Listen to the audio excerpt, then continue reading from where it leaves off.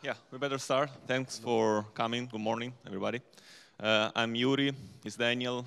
We work at Red Hat, and we're working in the kernel real-time team. Today, basically, we want to spend like 20 minutes just talking a little bit about Schedulability, which is, well, I still consider it a relatively new thing for Linux. Not really new, it's like been there for at least 6 years or something. And but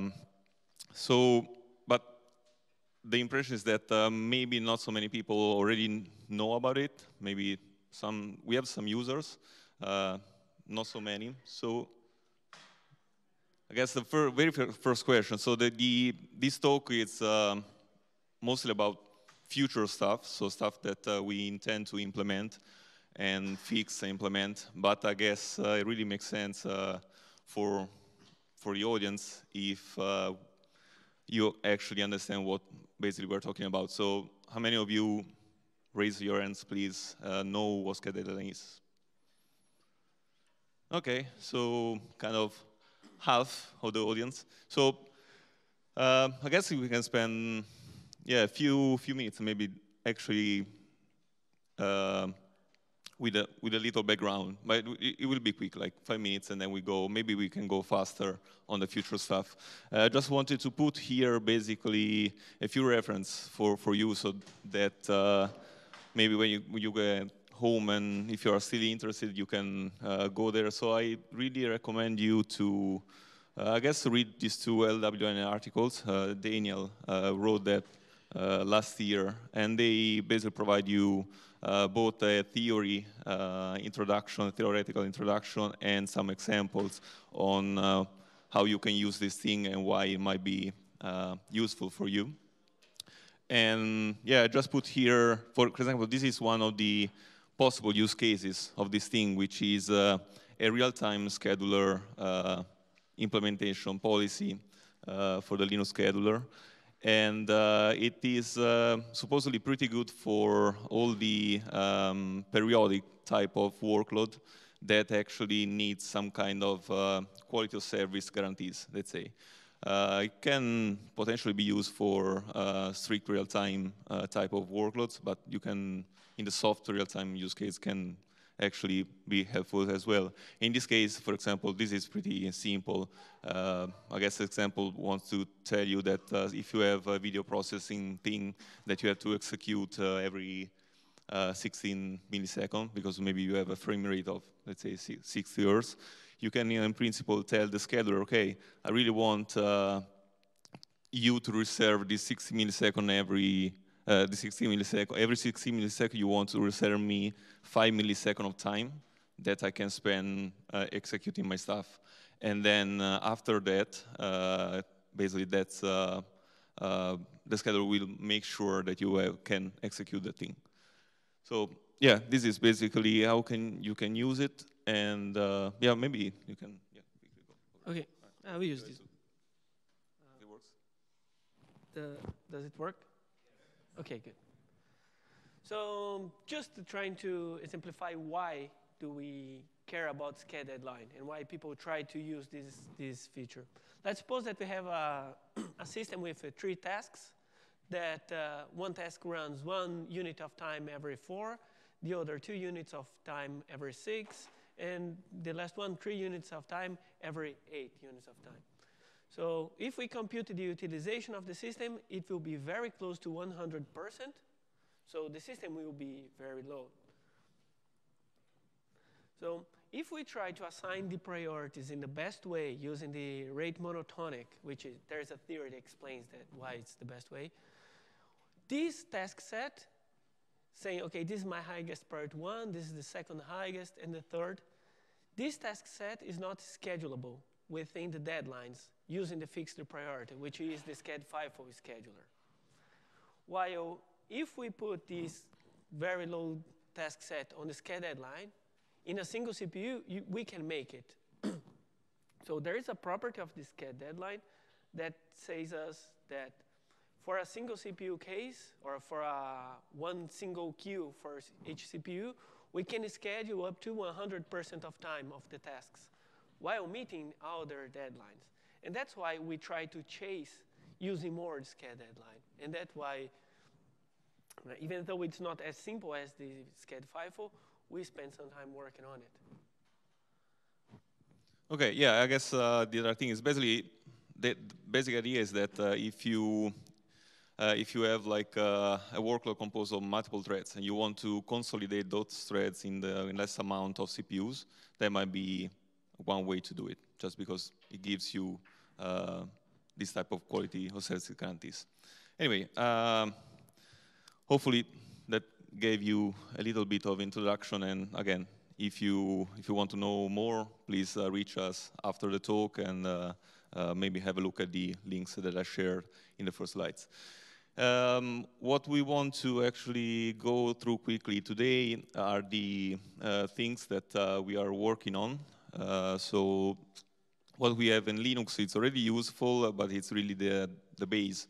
And there are few things that needs to be fixed, and a few things that we want to introduce to potentially make this thing more useful for everybody. Okay, let's start with the first thing. So this is about priority inheritance. So hopefully you're already aware of this problem. It's a classic real-time system problems when you have multiple tasks with potentially different deadlines that actually work on shared data, and then they use a mutex. And priority inheritance solves problems with the priorities of these tasks. So currently we have a priority inheritance mechanism implemented, which is deadline inheritance. So deadline uses dynamic deadlines to actually schedule tasks. So the priority is basically the deadline. And the way it works is basically the task with the closest, so that the highest priority task will give the deadline, the current deadline, to the mutex owner when it blocks on the mutex. Unfortunately, currently this is, well, let's say that it's slightly incorrect. There are known problems and bugs with the actual inheritance thing. And actually the most worrisome part is that to make it work, we needed to basically relax the runtime enforcement property of deadline when the priority inheritance is in act. Actually, this is the other nice feature of Sched deadline. So it's not only that the tasks are scheduled considering dynamic deadlines, so that we can reach higher CPU utilization, but we actually enforce that the task cannot execute for more than he actually requested to the system. So the runtime I showed you in the very first slide, so that 5 milliseconds is that amount of time the task can execute, but if you try to execute for more than that, it will be stopped. So that will be enforced, so that other tasks are not jeopardized in their execution. And yeah, so if the task is actually priority boosted, this part of the enforcement is not actually working anymore, so the task can actually execute for more than what requested to the system. And that, of course, can be a problem. So what we are working on, there are already patchy bit posted as RFC on the Linux kernel mailing list, is what we call priority inheritance. And basically, the basic idea would be to inherit the full runtime over period property of the task donor. So when a higher priority task blocks on the mutex, he has, and it is a Sched deadline task, he already has a runtime over period couple, and that thing has to be inherited by the task currently holding the mutex. So with that, we can keep the runtime enforcement enabled, and basically solve the problem in a more general way, in a more safer way. Basically, what we want is to let the mutex owner execute using the scheduling context of the potential several donors. Next slide should clarify what I mean by scheduling context. So this is the a simple example of what might happen on a single CPU. You have 3 tasks. There is a very low priority task, so this task is activated at this instant in time, and he has an absolute deadline, which is pretty far in the future. Then it actually shares a resource protected by mutex A with this highest priority task. This higher priority just because its absolute deadline in this instant, let's say, of time is the closest one, so it's the earliest one. What happens is that what we want is that at the moment in time where this highest priority task blocks on mutex A, it actually can, so this guy can inherit the properties of the highest priority task, so that if a medium priority task that doesn't share anything with the other 2 comes and starts executing at this moment, it doesn't preempt the lowest priority task, so that the highest priority one can actually finish executing in time. This is basically what I meant by saying that we want to inherit the scheduling context of the highest priority task, so the donor.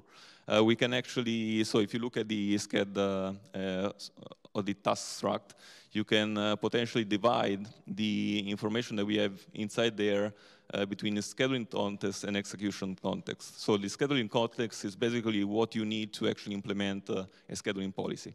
For example, I'd say, for example, for RT, it's almost basically only the priority of the task. And for deadline, we have, as I said, the runtime and period. So the information that the scheduler needs to actually know what to do and which task has to run at every moment in time. So basically, with the mechanism, we'll be inheriting this information here, but still using the execution context to actually make the task run. So, for example, if the affinity of this task was only considering 1 CPU, the task won't be able to run, for example, on the affinity of the highest priority task. So we just inherit part of the information that there is, it is attached to this task over here. It's kind of, yeah, I guess, as you can imagine, it's kind of tricky to implement, so there will be a little time to make it work reliably, but we're working on it. Okay, next thing is, CGroup support, and this is, so currently Schedulability has no CGroup support at all. What we want to do, I'll try to go a little faster, is to both implement,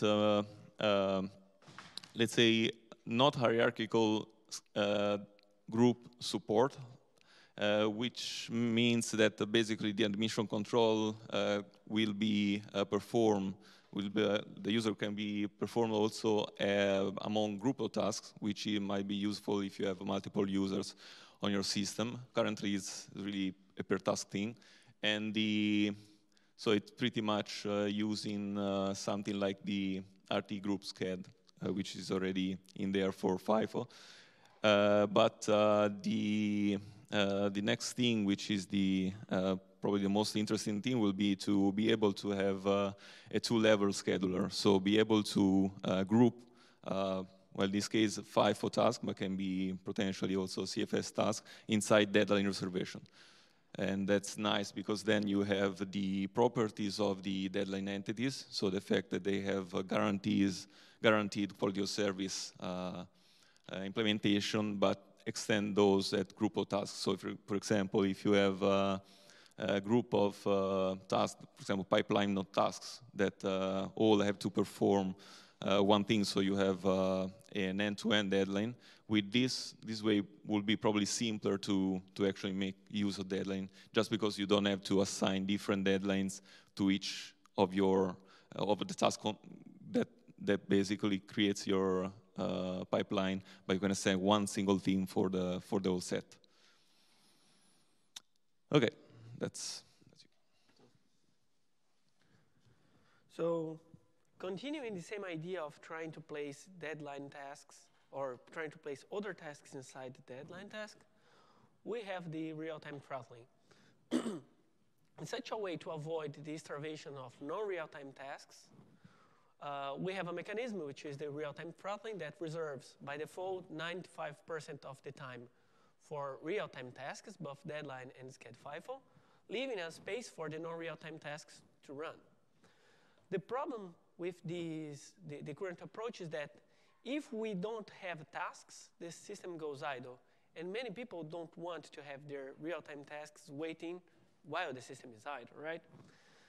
And so the idea is to bring the deadline scheduler to the root of all these schedulers and generalizing the context that you just explained.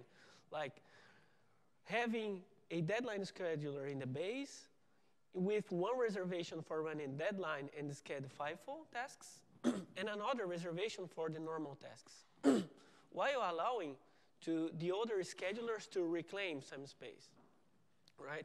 So rather than going idle, if the normal tasks just run just for a short period, we can reclaim the time for the other schedulers. Peter is a fan of this approach, and he is suggesting this. And he also started doing a pet set that he shared with us, and it works fine. The only problem is that when we have a deadline scheduler, we are not sure of which task has the highest priority always. Currently, in the way that we place the peak next CPU, we have the Sched deadline as the highest priority scheduler, then Sched FIFO, and then Sched normal. But when we put them inside a container with Sched deadline, the order in which we will execute these schedulers will depend on the deadline of the reservation. So if we have let's say two deadline tasks with the same period of one millisecond, which is the default case on Linux, if they two start at the same time, this is a feasible scheduler because both have the same deadline, so I can start executing the real time first and then the normal. But we can also have in the normal scheduler starting to execute before the real-time scheduler. And that's not the behavior that everybody wants. So this idea is promising. It resolves a problem, but we need to analyze it better to avoid such problems. Maybe not using the deadline as the scheduler, but using another kind of scheduler based on deadline, which is the least lags the first, or the EDZ8L. So the idea is good, but we need to be sure that we will not mess up with the current behavior, right? And another topic that we might chase in the near future is improve the schedulability of the multi-core behavior of Sched deadline. The Sched deadline, or the EDF schedulers, they are good for the single CPU case, and they are optimal in the single CPU case. In such a way, it means that we can execute 100% of time of deadline tasks. But when we go for a global scheduler, that is one single queue for all the CPUs, we have some anomalies that involving large tasks, which is very unlikely to have on a system, but still they exist, in which the system does not schedule as much as possible. For example, let's say that we have this task with a 6 unit of time over 9, and another 6 over 9, and one 4 over 9. You see here, we have 3 units of time available here, 3 here. So there is space to place these 4 units of time to run here. But as they have the same deadline, doesn't matter the way I put here with global scheduler, I cannot schedule them without missing the deadline. And this is a known, let's say, not a problem, but a soft problem with global, let's say. So when we start having big tasks, the schedulability of the global EDF is not that good. But we have other ways to schedule the tasks over the CPUs, which is, one way is, when we receive a task, we have one scheduler per CPU, one EDF scheduler per CPU, when we call this partition. when we will run out of the deadline, I'm sorry. When we receive a task, rather than having one queue, we have one queue per CPU, and we place that task on a single CPU and let it run there. And we call this partition. And usually, using some heuristics like best fit and worst fit, with partition the scheduler, we can generally schedule more task set than global. But there are cases in which the partition scheduler by itself would not work as well, which is this case. Like if I try to place this task here, it would not schedule. So there is one theory, which is the same partition, the scheduler, that is in this line is the one that schedules more. That works as follows. So first, I try to place each task on a single CPU. And when I don't have more space available, I split the rest of the tasks, like shortening the deadline and placing it part of the task in one CPU and the rest of the task on the other CPU. And then we have a feasible scheduling. And this is the good point about the same partition. And even in the multiple core cases, we can reach a schedulability of around 80 or 90% of CPU time, which is more than enough for the Linux cases. Okay, much time do we have? It's already question and answer. Okay, so yeah, I'll just skip this.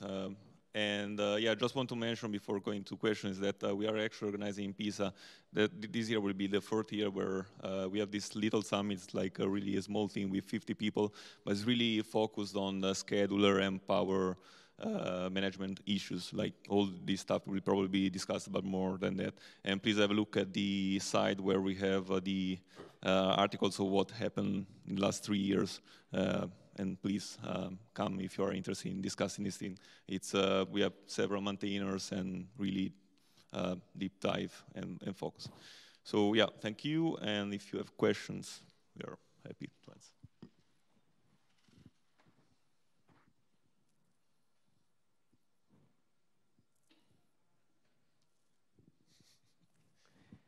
Yeah, I guess it was a kind of tough thing to digest if you. But anyway, please come to us if you are interested in this thing. Okay, thank you.